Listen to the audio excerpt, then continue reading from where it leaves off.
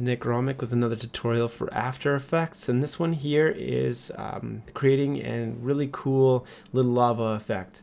So if you've ever been a child and thought about how awesome it would be to have lava on the floor, that's what we're going to achieve here. My son gave me the idea, and so this is going to be the effect that we're going for throughout the tutorial, and here's our video.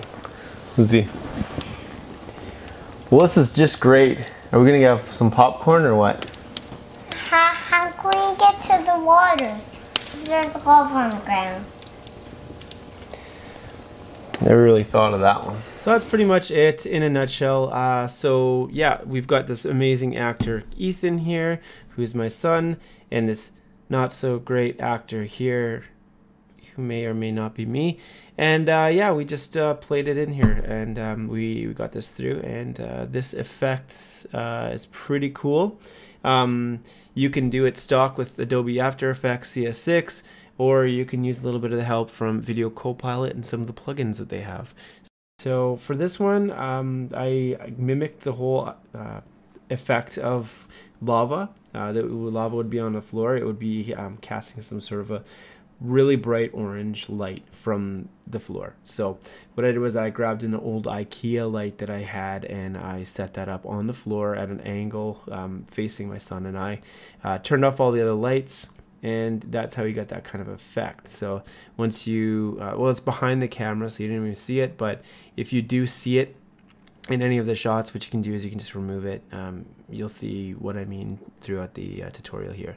So yeah, it's very important to make sure that your lighting is proper, because trying to make this particular scene with improper lighting is gonna just look odd. I'm gonna take some footage here of my son and I. And drag that into a new composition, or sorry, a new project. So kind of messing around quite a bit here until we got to the point where we were, this is probably about it. So I'm just going to trim this over here. I'm going to bring it in, and then I'm just going to cut out the end part after. There, that's good enough. So just to make it easier here, I'm just going to trim that down to 16 seconds. So 16. Okay, here we go. I'm actually going to go into the composition and change the settings here to 16, 18. So that'll make it a lot easier for me. So first of all, what we want to do is we want to add our lava in here. So first of all, what I did was I just went to the beginning here, and I just created a mask. I'm just going to mask out the parts that should be lava here. Kind of just went back here, kind of there. It's up to your imagination. All right, so first thing we're going to do is we're going to switch over this mask from add to subtract. So we're just getting rid of that. I would add in maybe a little bit, like a 5 or 10 feather, that where you're seeing a little bit. It's not going to matter right now. We can tweak that later. So now you've got no more floor. So what you want to do is just replace that floor with a new layer, and that's going to be a solid. We're going to call this lava layer. Okay. So pretty much what that is, it's going to be below. I'm going to turn this off, and I'm just going to create something here. I'm just going to go to my effects and presets and make something a lot easier. So it's going to be fractal noise. Don't get that mixed up with fractal. Just double click on that, and we've got this kind of ugly looking thing. So I'm going to take the evolution here, and I'm going to write in, I'm just going to keyframe it, but I'm going to hold down Alt and click on that. It's just going to be an expression here. So what we're going to do is going to type in time times 100. So that's going to be, it's going to give us a little bit of animation. So you can do a quick test there. You can kind of see something there. It's not super important, like cool. So what we'll do is we'll kind of mess around with some contrast and stuff. So we'll change the contrast here just a little bit more. Brightness, I'm going to bring that down a bit, so we've kind of got a cooler look to it. Complexity, you can play with that. I don't know, I'm just going to leave it at 6. You know, okay, so we've got that there. So that kind of looks cool, but we're going to need a little bit more. So maybe like a colorama double click on that, add that to my layer. It's really neat because there's blending mode here, or sorry, color output cycle. If you click on that, you've got some preset palettes. So I'm just gonna choose, there's gotta be a fire. There's a fire here. So kind of looks cool. So that's good enough to start with. What I'm going to do is I'm going to turn this into a 3D layer by clicking on this button. If you don't see this button here, there's a toggle switch back and forth, so you can see that. Now that it's a 3D layer, I'm going to do a rotate, kind of make it look a little more 3D. This is when I'm going to turn on our other layer. I'm going to see how that measures up. I might want to make it bigger. It kind of goes in like that. I mean, that looks okay. But you know me, kind of want to mess around. 3D layers are always fun too. So yeah, that looks about right. So I'm just going to adjust it so that's completely showing. There you go. So now you've got this kind of cool, well, not that cool layer of lava. So if you do kind of a quick render here, you're going to see it's there, right? This is a quarter render, so that's why it's a little blurry there. So we've got that part there. So what we're going to want to do is going to add a little bit of flair to it. So I'm using Video Copilot. I've got a lot of their products because we're really good partners with them. And what I'm using here is Action Essentials 2. There's a bunch of different fires that we can take. So I'm going to grab couple of these stock images. You can get them from anywhere, but I'd recommend taking a look over at Video Copilot. They've got a lot of cool stock stuff. So it's going to drag in some fire elements here, drag them in on top of the layer, and then we'll see this kind of neat. It's going to add a little bit of flare, rotate that, and get that kind of lined up here. So it looks like the couch is a little bit on fire. Kind of line it up enough. You kind of got something going. And then I've got another fire one here. Throw that in there.